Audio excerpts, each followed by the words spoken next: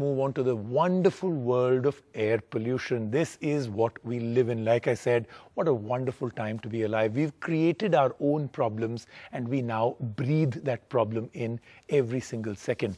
Do you know that there were certain cities in our country that actually had an AQI at one time that was above 1,000? Can you even imagine that? There are certain countries that actually give a warning and tell senior citizens and children and other people not to come out of their house at about 100 to 150 AQI. We were at 10 times that. This is hell if ever there was.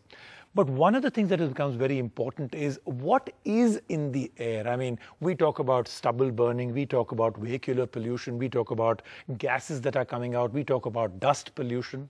But what is it that we're really breathing? For the first time ever, in collaboration with Dyson, we've been able to find out what our actual air filters in our air pollution purifiers actually capture. This is a very, very exclusive report and we've actually got our hands on it.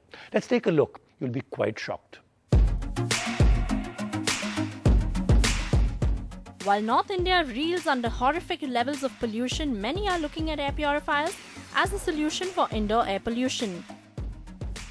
Dyson carried out a study across Delhi NCR to take a detailed look at all the muck that lurks around in our homes and also all the indoor air pollutants.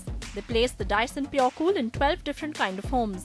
In some homes it was placed in the bedroom, in some in the living room or the study. After 3 to 5 months, all the filters were collected and the pollution and dirt caught in the various filters was analyzed. The activated carbon filter was tested for volatile organic compounds or VOCs and formaldehyde. The HEPA filter was tested for allergens in dust and the bacteria structure profile.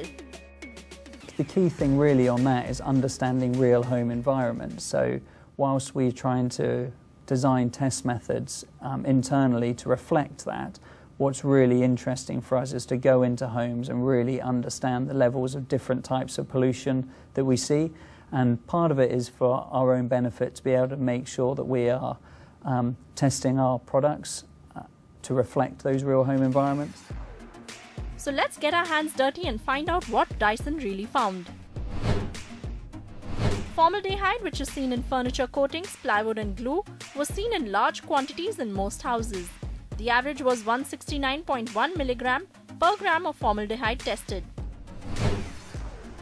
Amongst the houses sampled for the dirty filter study, the maximum value of the dust weight was a whopping 8.24 grams. On an average, there was 3.71 grams that was found. A major asthma trigger, dust mite allergen concentration was found to be 41.48 nanograms per gram on an average in the 12 homes sampled. And as for bacteria in the HEPA filters, the commonly found bacteria were the Aspergillus mold that thrive wherever there's dampness, Streptococcus bacteria, an airborne bacteria that is spread by coughs and sneezes, and the Micrococcus bacteria, which are normally present in skin microflora. Epithelial cells, pollen and mold was also found in this study.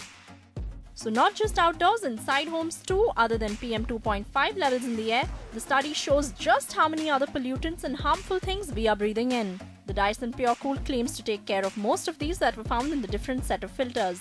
The HEPA filter is the most essential filter in an air purifier. So do keep an eye out for this when buying one.